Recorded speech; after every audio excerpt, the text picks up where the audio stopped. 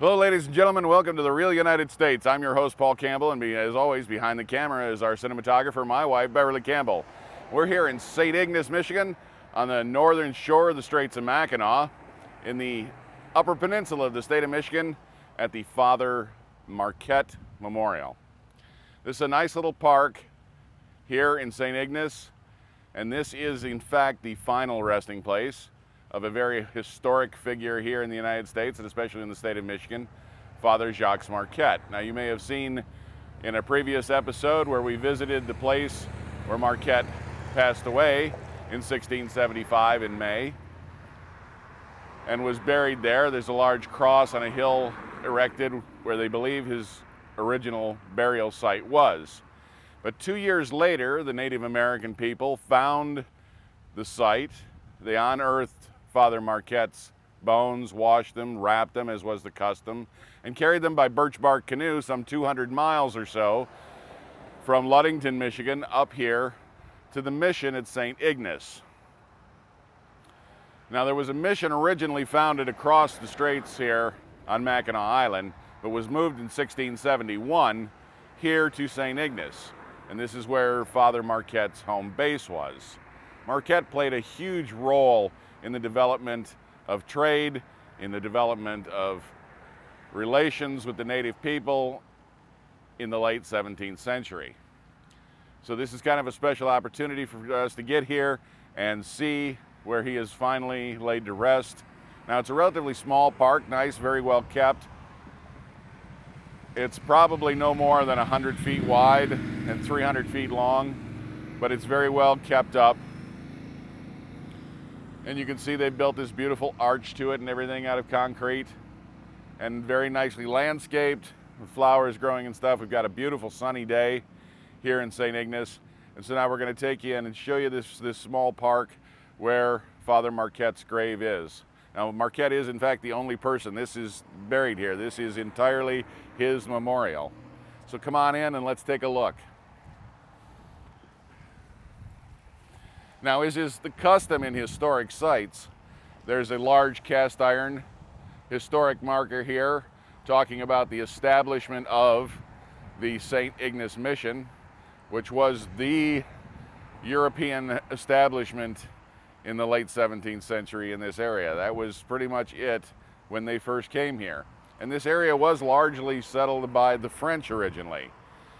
Later, the English came in and took over this area from the French, but originally this was a French settlement, and so there's a lot of that culture in this area to this day. They have beautiful stone walkways here that they've maintained very well, which is kind of interesting given the climate here. It's a very harsh climate. We're up around 46 and a half degrees north latitude. The winters here are very harsh. So the fact that they've managed to maintain this so well is a testament to the devotion that the people of St. Ignace have for Father Marquette. Right in the center of the park here, there's a beautiful fountain that's been erected. And one of the things that I wanted to point out to my viewers is that in fountains, often people come and toss in a coin or 2 coins and make a wish. It's a throwback to an old tradition about wishing wells. And to this day, you'll find in most public fountains that there's coins that people have thrown into the water and made a wish, hoping for something good, obviously. And then periodically on these fountains, people will collect, the people who maintain the park will collect the coins and use those to help defer the cost of the maintenance of the fountain or the maintenance of the park. So I don't know if this is a tradition that's practiced every place in the world. I imagine in many places it is. I'd certainly love to hear from you if in your part of the world people actually toss coins into fountains to make a wish. That would be interesting here. Leave us a comment in the comment section below. Maybe use the hashtag wish to let me know that you've left that comment, and I'll try to get back to everybody. But there's a few coins in here, but this has been cleaned out recently, so there's not many coins in here. I don't know what kind of a cycle of maintenance they have on this, but you can see there are a few pennies. In fact, sometimes people use quarters, nickels, dimes, whatever coins. Maybe even people who visit from foreign nations have tossed in whatever currency they have. A few kopechniks maybe, I don't know. But it's just kind of a nice tradition people enjoy doing.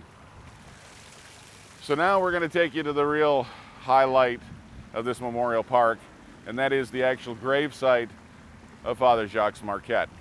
It's over here in the corner, nicely shaded. It's a beautiful, peaceful setting.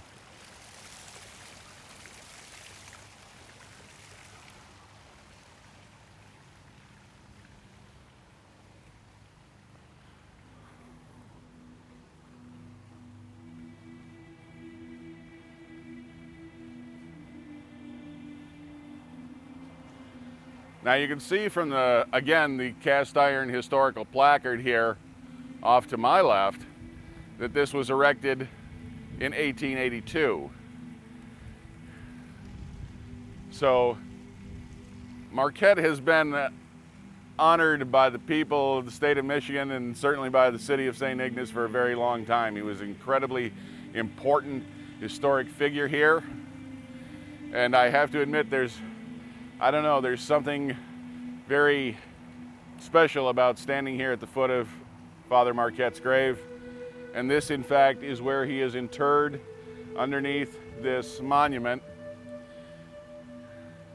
I believe this monument's made out of marble. And there is an inscription to him, which is written, of course, in Latin. Father Marquette was a Jesuit priest, so Latin would have been one of the things he would have learned even as a boy. Fortunately, they've installed a translation plaque in bronze down here below that says, "In memory of Reverend Father James Marquette, Society of the Jesuits, who died the 18th of May at the age of 38 and was buried in this grave." And then they give the date, which is written in Roman numerals. And of course it was 1877. This monument was raised by the citizens of St. Ignace, and again they give the date, which is of course 1882. It's a beautiful monument. Again, it's a very, very peaceful setting. It's beautiful the way the trees here that weren't here, I'm sure, in 1882, but have been planted and maintained. It's a very, very nice final resting place for a very important figure here in American history.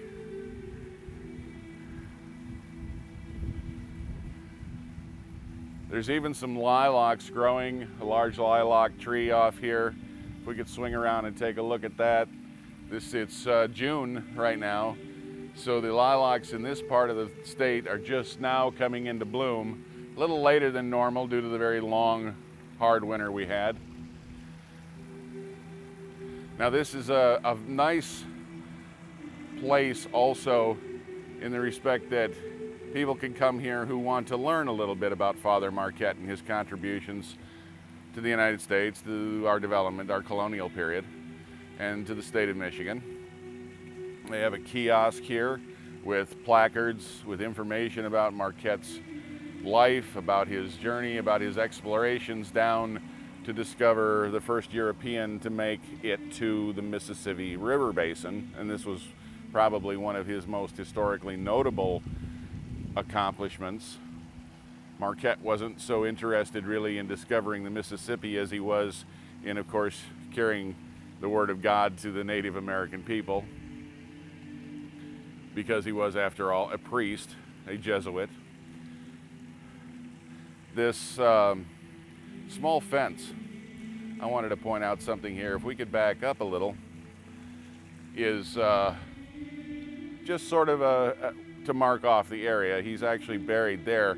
But on the very front of these columns, you will see an insignia.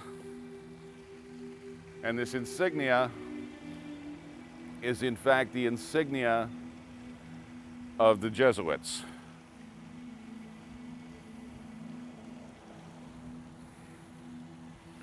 So they've actually cast that right into these columns. They've gone to a great deal of detail to make this a very nice setting for Father Marquette.